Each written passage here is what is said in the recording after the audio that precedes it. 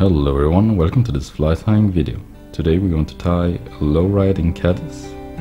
This one started out as a parachute caddis, but I've changed it up a little bit. And now it has become this nice profile fly, wing, hackle, but a really flat underside, so it rides really low in the water. So to start this off, I already put a hook in the vise. This one is from Partridge. It's the Patriot Ideal Dry. This one is size 14.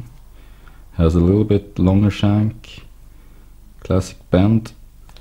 Works really well for all kinds of nymphs and dry flies. The other materials we're gonna need is, for the body, some CDC feathers. These ones are in the color old yellow, but any kind of light brown would work well. Then for the wing, I'm gonna use some deer hair. This one is just some natural raw deer hair.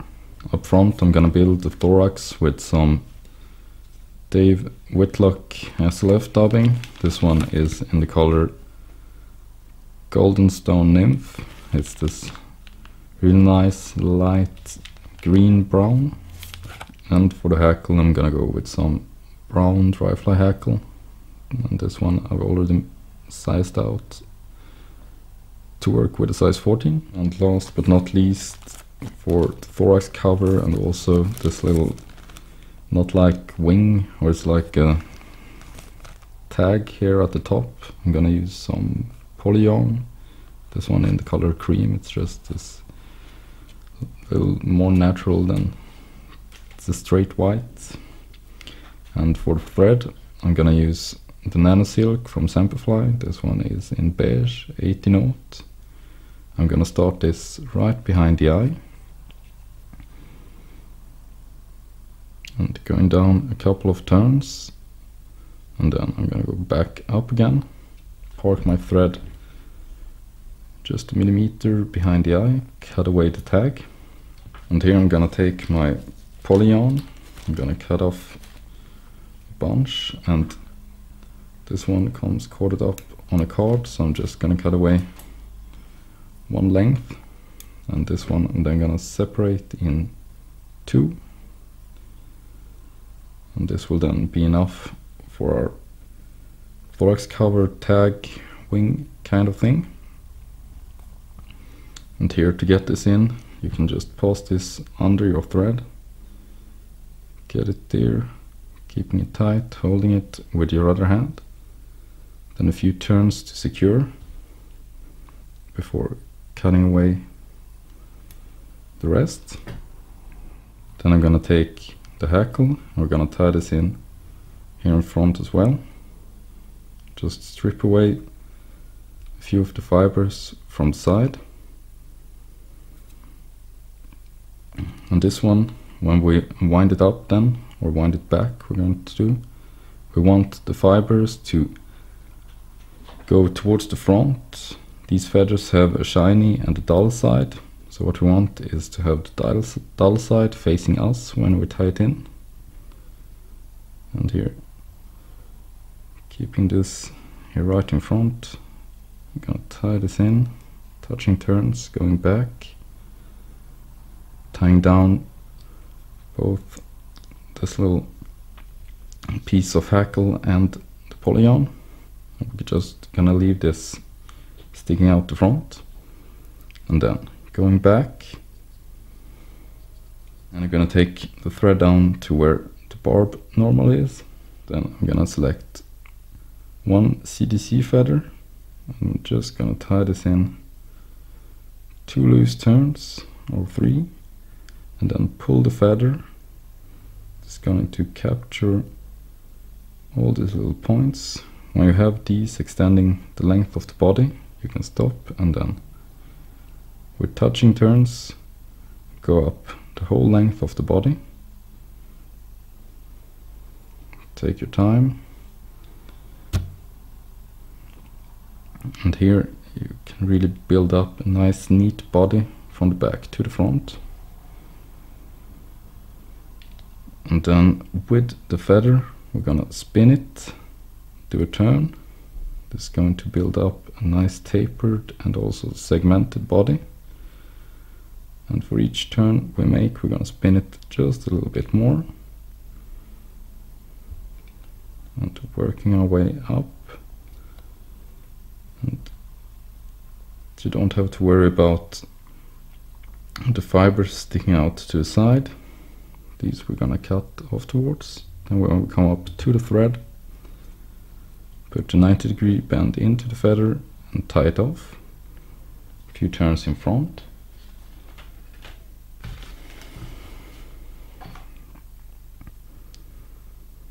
Cut off the excess. And then a few turns just to tidy up. Then we can come in with our scissors and cut away all these stray fibers. You can also leave a few if you would like to. I like this really nice clean look, so I'm gonna cut them away. There we go. A few more turns just to make sure this is all secure. And then going back and park our thread just in front of the body. It's time for the wing, and here I've selected some deer hair. These ones are really short and fine. I'm gonna take just a few, we don't want to overdo this. And here if you talk in pencil width, it's like maybe a third. You don't want to overdo this. Take away all the fluff from the bottom and also the shortest fibers. Hair stacker. Points first and then a few taps till all the fibers are aligned. Take them out with your left hand, having them already pointing towards the back. It's much easier. And then we're gonna measure out the length of this. We want it to be a little bit longer than the body, extending out past the bend of the hook as well. And then holding these, I'm gonna do a few quite loose turns before putting a little bit more pressure on this, making all these flare out, but keeping them with my left hand so they don't rotate around. Then I'm gonna grab all the cut ends, just pull these back, and then a few turns in front to make sure these aren't going anywhere. And then holding all these cut ends straight up, I'm gonna cut these away as close as possible.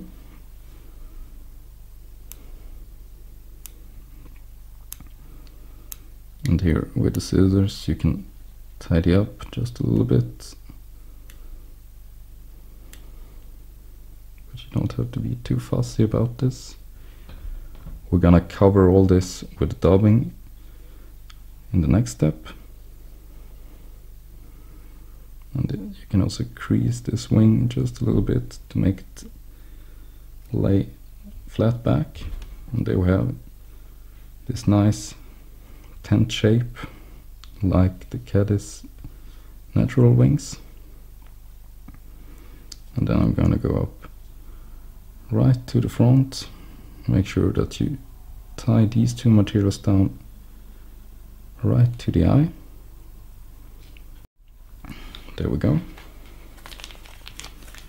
Now time for dubbing, and this is usually used for nymphs, but it has this really nice color to it, so I'm gonna use it for thorax in this one.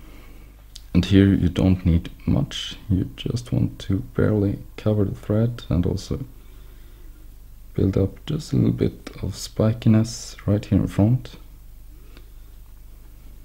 So going from the front to the back, I'm gonna build up my thorax. There we go. Park our thread at the base of the wing. And to get this started right can be a little bit tricky, but you want the fibers to be leaning towards the front. So going back just a few turns, and then when we come back to the thread, just a couple of turns to tie this off, and then we can cut away the excess. Now we want to go back with our poly right over, splitting the hackle in two. And there, if you can see it, I also want this to flatten out just a little bit, and then a couple of turns to secure this as well before doing a 3-turn whip finish.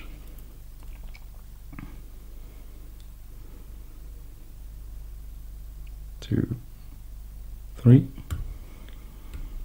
pull tight, cut away,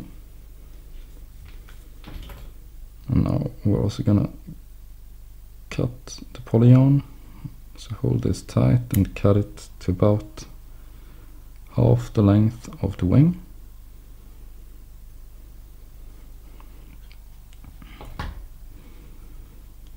Now it's just time to tidy up a little bit,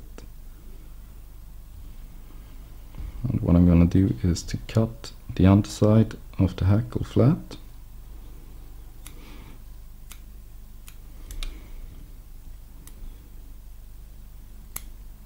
So now we only have hackle splaying out to the sides, but there we have it, this little profile caddis or low riding caddis. Thanks for watching. Don't forget to subscribe if you haven't already. See you next time, and happy tying.